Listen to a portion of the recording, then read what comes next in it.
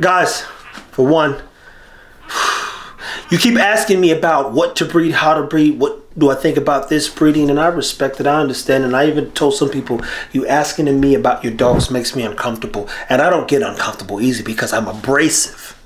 And in me being abrasive, it's off-putting to people. It makes them a little scared. They say, I think this guy's crazy. And that is all true. For one, you want to like, subscribe, and share. We thank you for watching. If I can help, and if I have helped, please continue to help yourself. That's the most important part of this. But let me walk you through something very minor. One of the reasons why I did a few breedings and have done some of the breedings we've done. Something so small that you wouldn't see that I saw. Top part of Zara's pedigree is an XL. Bottom part, more terrier, standard.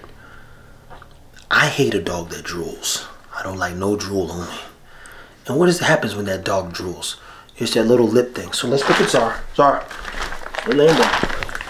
Look at this right here. So when I pull her cheek down, see that right there? That right there drives somebody like me crazy. Look at that thing. So she's got a pretty tight face. Tight skin, no wrinkles here, and look at that little lip thing would be something that I'm like, I gotta fix. Now how do you fix it? We're about to go in here, we'll show you Baloo.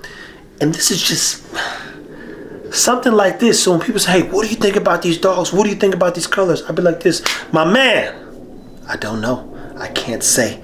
I'm not breeding for that. We breed for performance. I don't care about the biggest head. I don't care about the... I need a dog that can work, move, live, learn, make it to 30. Realistically, about 15 to 20 would be ideal. Let's go take a Baloo. Now again, you saw just that little lip. That little lip come down. She get to drinking that water. Ooh, I can't. I wouldn't wish... I probably would wish drooling on my worst enemy because then the cops would catch him. He was acting up. Smart thing we do since we got pups is we rotate shoes. So all shoes stay out here, people. Uh-oh, don't do it. To keep the room in there clean. Let's go in here and see Baloo. Hopefully they didn't tear nothing up. I let him out for a little bit. What are you in here doing, dude? Shut that door behind you. Baloo, man. Baloo, man. He's a baby kid. Oh, God, he's kind of heavy. So now look at here. Look at these tight cheeks here. Block, look. I pull down, you can't even see it on Baloo. See that there? Let me get back here in this light. See that? You pull that down, it's not there. Tight cheeks, tight face. Literally. Pull it down, not there. Just a little lip. Mind you, I know you women like, y'all getting them lip plus lips now. Everybody adding a little lip to themselves. Now let's show you Bam Bam and Cha Cha. Now we saw Zara's whole thing. I pulled on a little bit, it's hanging down. Somebody like me, it could be that simple. I'm like, I'm breeding to get rid of the lip. Baloo, relax. Relax, Baloo. Relax, Baloo. Hey, what's up, tight? Woo! Well, y'all wild up. Back up. They fired up. They might need to go. Nah, I'll let y'all in a second. Not right now. So now let's go in here and look at Cha Cha and Bam Bam. I'm gonna cut this light on so y'all can see.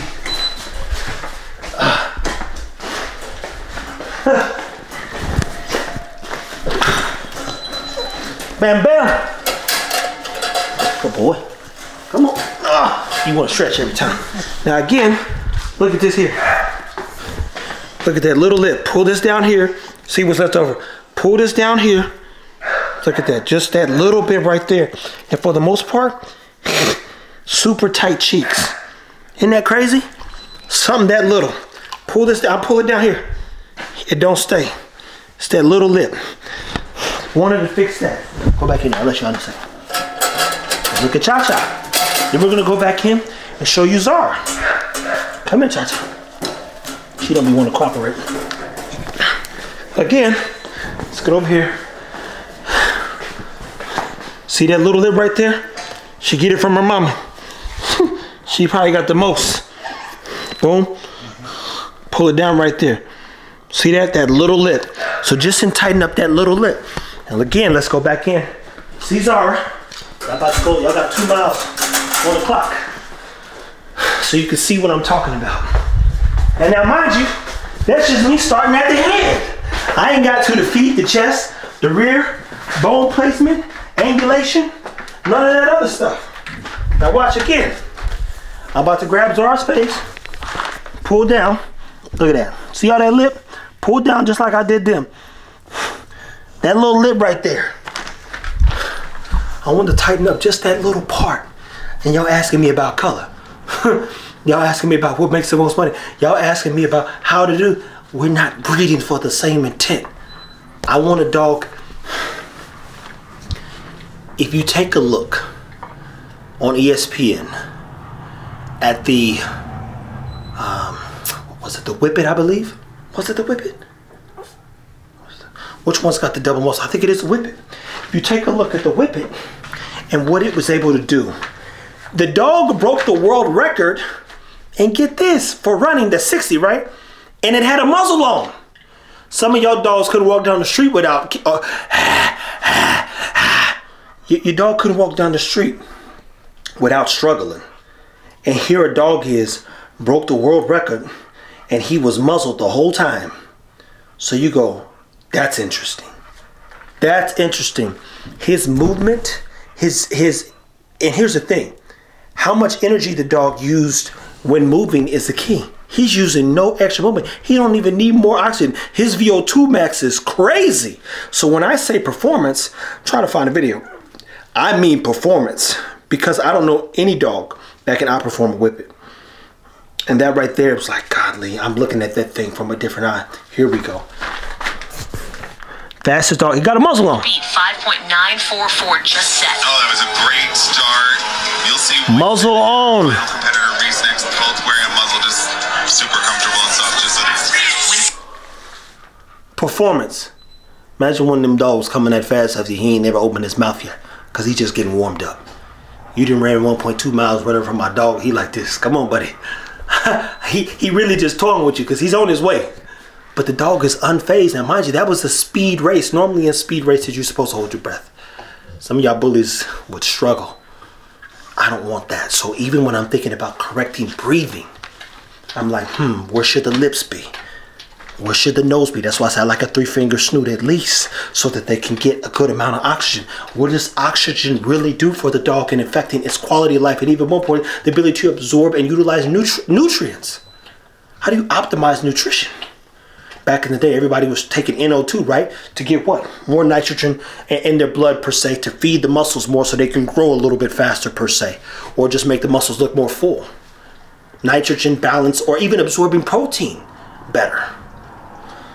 It's a lot that goes into this, but I wanted to paint a picture as you got to, and feel free to go back, freeze frame. Again, freeze frame everything, screenshot and say, damn, or slow down and review those parts where you say, damn, he bred just to solve a lip problem. Something that small for me so I can potentially improve breeding. Now, here's another trick. Here's a book I would recommend you getting to learn more about the impact of structure.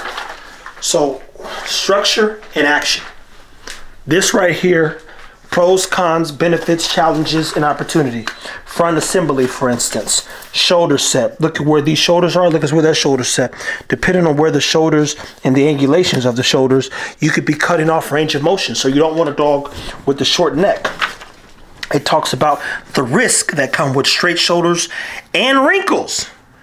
Dang, how do wrinkles impact my dog's movement?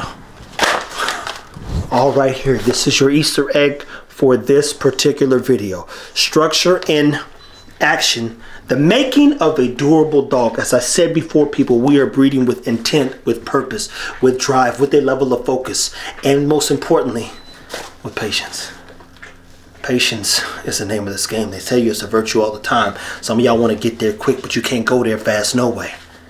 A plane just gets you to your destination a little bit faster, but you still got to know where you're going once you get off the plane.